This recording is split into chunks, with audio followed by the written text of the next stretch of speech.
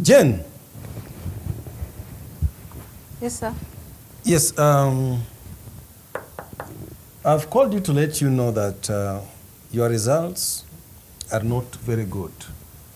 And for that matter, we may not allow you to get to the next class. And that leaves you with only two options.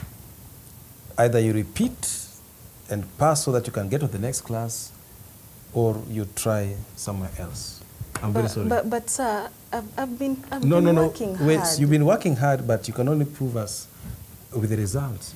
No, I've been trying to follow. You've been trying, but now I have your results here. You can see what you got, which is very pathetic. And you know the school policy. You see, sir. I see, I'm already seeing here. So please, I'm very sorry for that. Just listen to my situation. Jen, if I listen to every student, I can tell you I'll grow old on this seat. Because every student comes with an explanation, and we can't hear all of that. But what we need is results. So. Mine is genuine. Well, I know it's genuine. Go and put it on paper so that you perform well. We'll allow you to get to the next class. But for now... Kindly. For now, what you can do is this. Like I've told you, the only option you have is either you repeat that class, work hard, pass, and get to the next class, or you try somewhere else. We're very sorry. My parents. Well, we may not handle that for now. We may, because every student has a challenge, one or the other. So that cannot be an excuse to fail exams. Please get me another student. Call me Boaz, quickly. Yes, we have finished that one. Call me Boaz.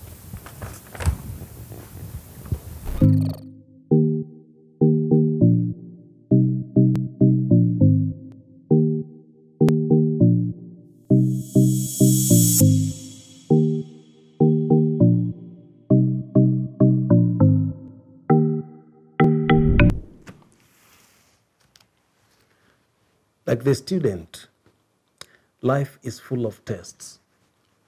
And the tests and exams are not meant to demean the student. Instead, they are meant to evaluate them and determine if they're ready for next level. The same thing applies to life.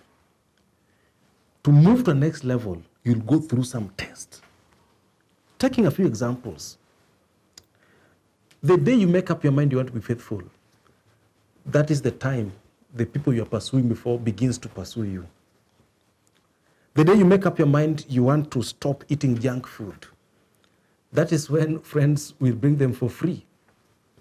The day you make up your mind, I want to be punctual for the meetings, I want to be punctual at work, that is when circumstances will come together to delay you. Well, people fail exams. That is normal.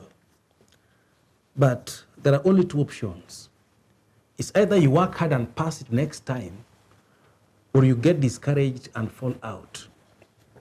But I've never had anyone who failed all exams and finally graduated. It is those who failed and continued doing the same that finally pass later. And so my question is this, because in whichever decision you make, you'll have to experience a test. My question is this, will you fall out of that school or will you continue until you pass the tests? But the funny thing with the test of life is that you are the supervisor and you can't cheat yourself. And even if you try to cheat yourself, life has a way of exposing you publicly. People have passed these exams before, and that's a confirmation it is possible. So you can't say it is impossible. So whichever good habit you want to develop, there are many times you will fall. That does not mean it is not possible. Whatever thing you want to do, there are many instances you will fail, but that one does not mean it is not possible. If you continue doing it, finally you'll pass the exams and graduate to the next level. Don't stop, because it is possible. Thank you.